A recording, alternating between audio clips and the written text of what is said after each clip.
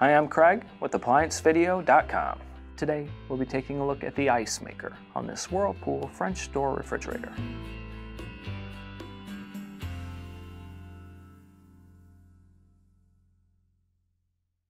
Stop. Before beginning any repair, always be sure to disconnect the power to the appliance. It is also recommended to test the outlet for the proper voltage. The main reason why you'd be replacing your ice maker is if the unit is not making ice. Now, click on the link below to view this repair video. ApplianceVideo.com guides you step by step, giving you the confidence to avoid recalls and callbacks, also saving time on repairs.